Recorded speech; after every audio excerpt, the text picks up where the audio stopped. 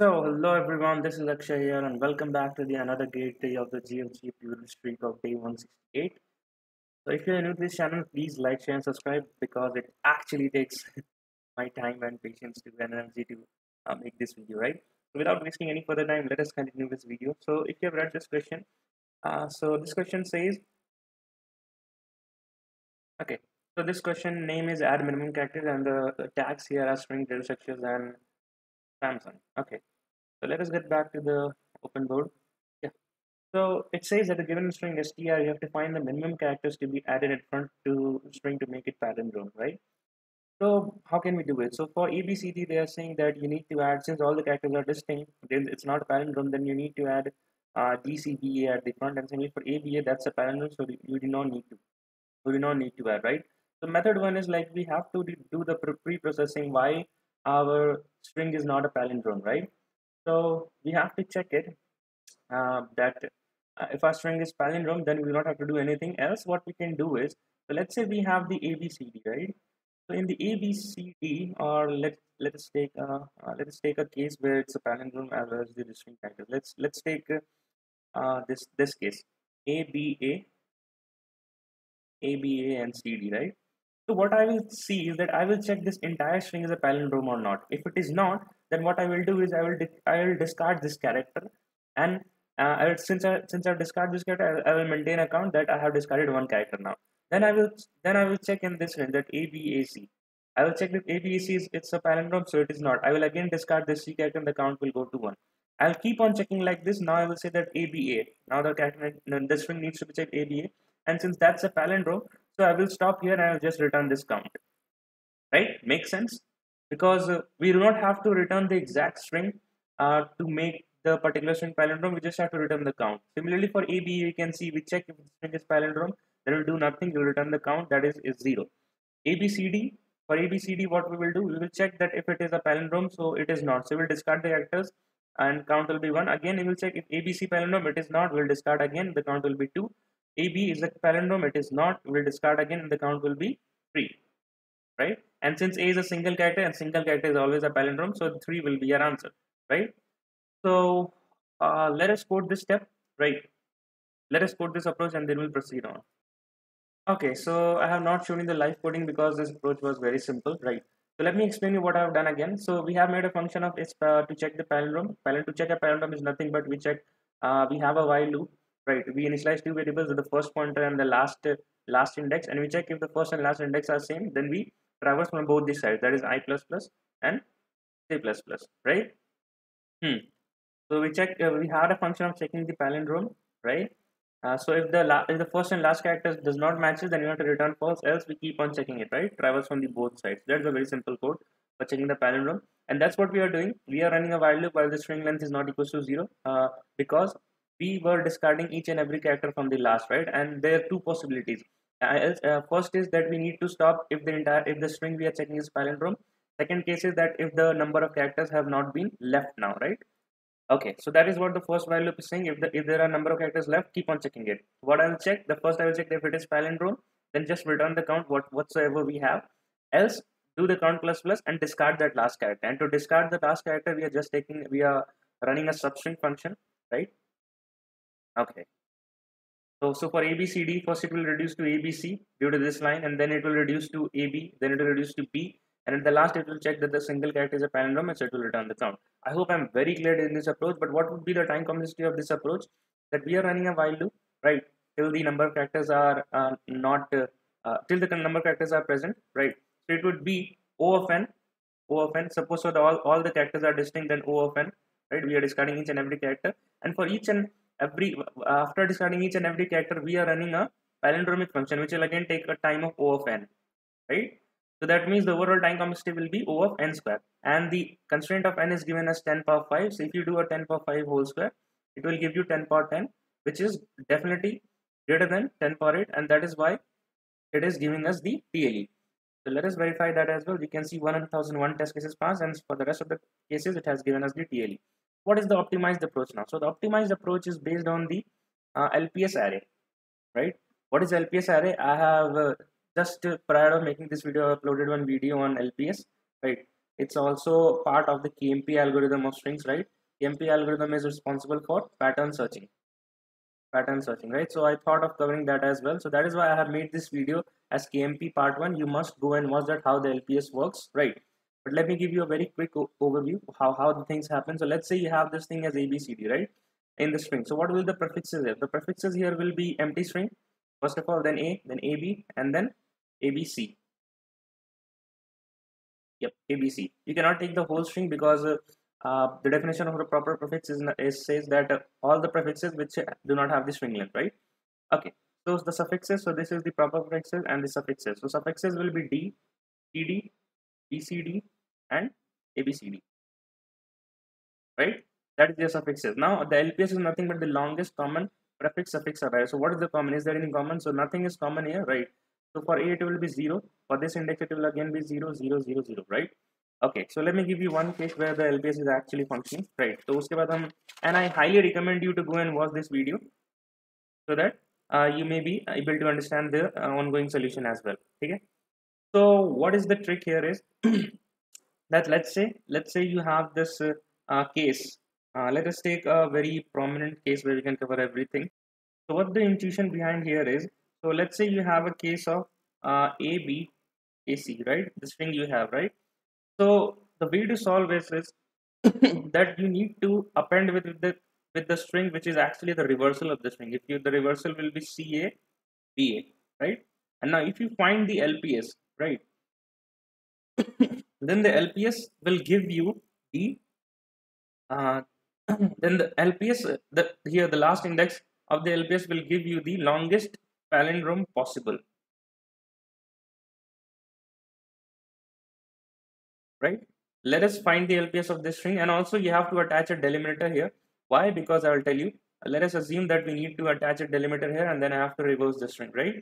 Let us find the LPS now, and please watch that previous video of LPS how it is working. I am directly mentioning it here.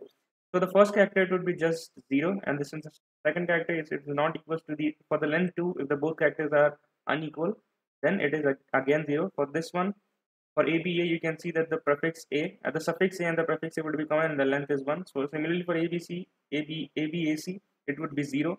For this character, it will be again 0, it will be again 0. For this A, you can see that the suffix A will be acting here with the prefix A at here.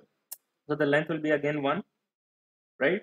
And for this B, you can clearly see that AB suffix here and prefix here, so it will be 2. Then again ABA, for this last character, the ABA suffix and ABA prefix here, so it will give you 3, right? So this last index ensures that it is the longest possible palindrome that you can form in your given string, right? So let us do some more dry run as well. So let us take a string now CABA, right? See, longest palindrome possible in the sense कि हमें क्या करना था कि we were to find the number of characters that to be added in the front, right? तो ये वो भी handle कर रहा है. Let's see how. Because in CABA you can see that the longest possible palindrome of the length is 3, right? But if you run it into the custom input, it will give you that you still need to add in CABA how many characters you need to add in front of C so that you can make a palindrome. It will give you ABA, right? Okay. So let us do this thing as well. So we append a hash here and then we will reverse the string that is A, B, A, and C, right? So what would be the LPS? So I'm directly writing it. So it will be 0, 0 for every each and every index 0. For the last one, it will be 1 because the suffix C here will match with the prefix C here, right? Which has the length 1, right? And what I need to return is that the length string was nothing but 4, right? C, A, B, A have the length as 4. And you need to return this last index LPS value, that is 4 minus 1 equals to 3, and you can see that the number of characters that needed to add to make CABA a palindrome would be 3, right? These are the number of characters we need to add. Similarly for here ABCA, here the value is 3, right? So what we need to return is the length of the current string, that is 4 minus 3, we need to return 1, right? And you can clearly see that to ABAC, if you want to make this string a palindrome, then you just have to add one character in front, that is C, right? Correct. So let me explain you why the hash is required, right? Why the hash or any specific character is required to make the string concatenation, right? Okay, so what's happening is, so we are concatenating the original string, then we are concatenating it with hash, and then we are concatenating with the str dot reverse, right? That's the original string in which the LPS array is need to work. and at the last we just have to return str dot length minus LPS of the last index LPS, that is n minus 1, and n is nothing but the this length, right? This string length. Okay. So let me tell you why hash, why the special character is required, why hash. So let's say you have a string as all the characters as same, right? And if you see that this is already a palindrome and it should return 0, but if you add a hash here, right? If you add a hash here and you reverse the characters, let's say a, and let's find the LPS again. So it will be 0, 1, 2, 3. It would be what, 0, right? And it would be 0, 0, 0, 0, right? Am I right or wrong? No, it's wrong, right? So for the hash character, it would be 0, and then it would be 1, and it would be 2, 3, and 4, right? And our logic was to string length. What is the string length? That is, we have the original string as 4 length. So it is 4 minus the last index, that is 4, equals to 0, and that is our answer, right? And that is our answer. But if you do not include the hash character, what will happen? That you will just concatenate the original string with the reverse string, and reverse string will also be the same, right? This is the point of concatenation. And if you find the LPS now, it would be 0, 1, 2, 3, 4, 5, 6, 7, 8, and it will return you what? 4. It will return you 4 minus 8, that is minus 4, right? And that is not, that is something we do not want. 4, 5, 6, 7, 8. Yes, it would give you the wrong answer, right? So I hope I'm very clear. The only catch here is to understand how the LPS works, and that is why that's very important. That is why I made an entire uh, separate video for this. Please watch that and then come back again for this second approach, right? So these are the steps. The step 1 is to make this particular string. Step 2 is to apply the LPS on it, and step 3 is to just return the original string length minus the LPS of the last index, right? So let me code it for you, and we will proceed it because it's already 12 minutes. So let me do it very quickly now. So that's the code here. Let me give you a very quick walkthrough, right? So what I said, that we need to first we need to, in the first step, we need the original string and then the hash character and then the string dot reverse.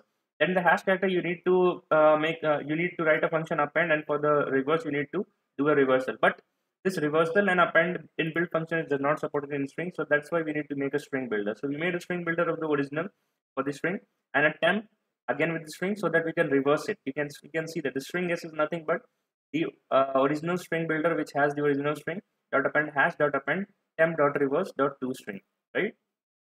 And you can clearly print this string to get what is happening, and I will show you that as well. But let me give you a quick code walkthrough. So that was the step 1. This is the step 2, that writing the LPS. I have explained all the steps in my that video of LPS. I have given you multiple variants to understand this case, right? So I will not do it again here. That is second step, and that is the third step, right? So let us compile and run for this case, which I tried for you, that is A, B, A, and C, and we will visualize that how the LPS array is coming and reacting. So clearly you can see that the string formed is nothing but the original string. The special character, you can take any special character, either be percentage, at the rate, anything, right? It just not should be in the range of the alphabets. And then you have to reverse the string. You need to find the LPS. That is, this is the same LPS we just showed in our dry run, right? So let me go again back. So you can clearly see, where is that? Yeah, 001 000 123, right? So you can see 001 000 123, and that's the answer here and expected output, right? So let us comment down those steps. And so that's a very great thing. If you do not understand something, that if what's happening actually in the code, then you can always use some this debugging steps, that is printing each and every line to see what's happening. And it's much better to explain for the explanation part as well, right? So let us hit the submit button. And what's the time complexity of this code is that the LPS is just running for just a while loop. It is visiting each and every character just to once, right? Yes, the time complexity of the LPS is actually 2n, right? So this is the thing that I missed in my that video. So it is actually 2n, right? And but still, ignoring the constant, it will be O of n. And then what we are doing, we are just calling the LPS array, and the we are storing it in LPS. So the space complexity will also be O of n, but this can also be further optimized. We can just run this another function here in the main function as well, and then we can optimize it, right? So okay, that's the just the writing part. I hope you are getting the logic. So now the time complexity is O of n and the constraint is 10 power 5. That is why all the test cases passed, right? Which is in inbound of 10 power 8. So that is it for today's video. Let me show you the C++ code as well, and then we'll end this video. So that's the C++ suite. That's the C++ code. We have a string original equals to str. Then we form the first step as we have discussed. Then the second step is to form the LPS function, which is there written here. And the third is to just return the strlen minus LPS of the last index, right, of the new string formation. So that is it. Let us meet in the tomorrow's video of let's say I don't know which day, day 169. And if you are new to this channel, please like, share, and subscribe, because it actually takes much of my time, like 2 to 3 hours a day, to make this video, right? So if it is helping you, it's just you just have to click a button so that I can also be motivated and come back with you with the full energy, right? Okay, so let us end this video. Till then, keep learning, keep growing. Bye bye, and take care.